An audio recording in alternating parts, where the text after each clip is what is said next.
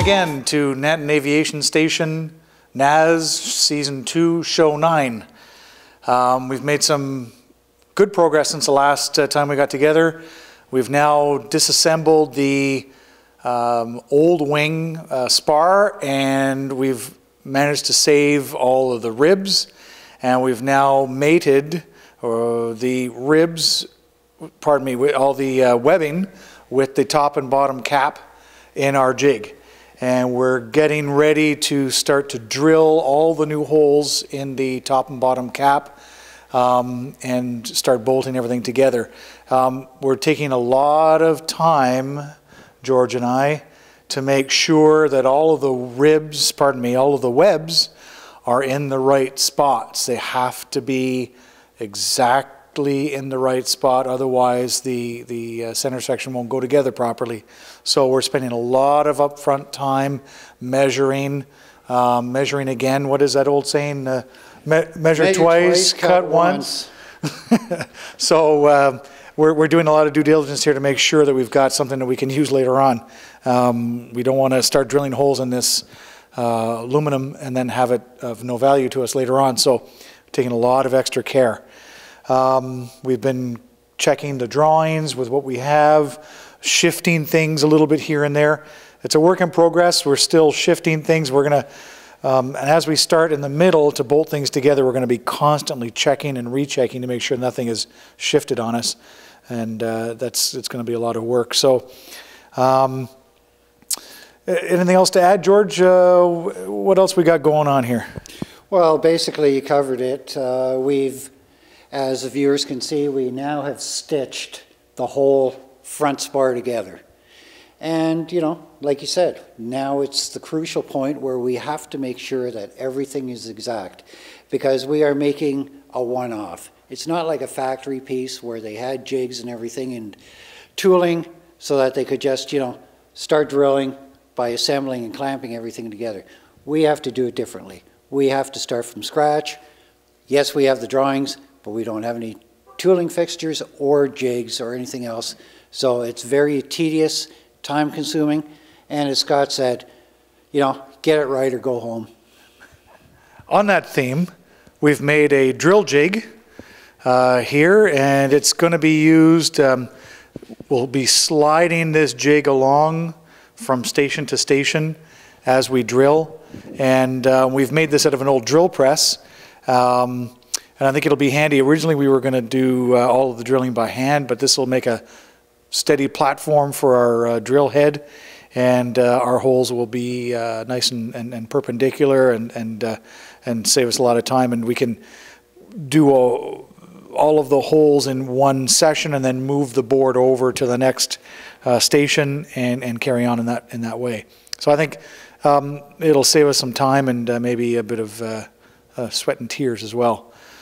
So that's something we're going to start to use hopefully shortly in the next week or so. Probably within the week, next week.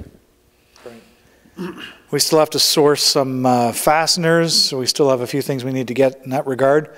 Yeah. And we're looking for some corporate help on that. Hopefully we'll have somebody step up and provide some fasteners. We're looking for some pretty high grade fasteners that can be quite expensive, and so if we can get some of those costs covered, that'd be spectacular. Like on our next episode, I'm going to be mentioning a few names and companies that are going to be giving us a little bit of a hand starting during the middle of the week, because I have a lot of riveting to do before we start drilling and bolting.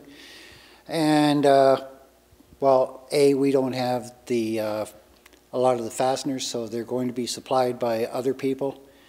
And well, we just want to make sure that they get their, how should I put it, their consideration. Yeah, consideration for helping us out. Mm-hmm. Maybe we should talk about some of these end fittings just for a second. We'll come down here. Yeah. So we've put these end fittings in place temporarily into the new caps, and we found out that we have some extra machining we're going to have to do, and that's we'll have to get some friends to help us out with that, I hope. But generally speaking, the fittings seem to fit where they're supposed to be fitting. There is some reconstruction that has to happen for these fittings, but we have a plan, and luckily we'll be able to use or reuse a lot of these fittings.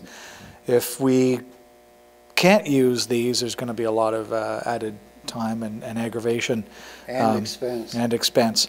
So hopefully these aren't as bad as what we kind of thought. I didn't realize, I thought there was a lot more rust involved, and they're not so bad. That's because I cleaned them up. Yeah, but I mean, there's hardly any rust in here, just on the exterior, which is great. Exactly, and then we have, and I'll show you, I'll just take it off.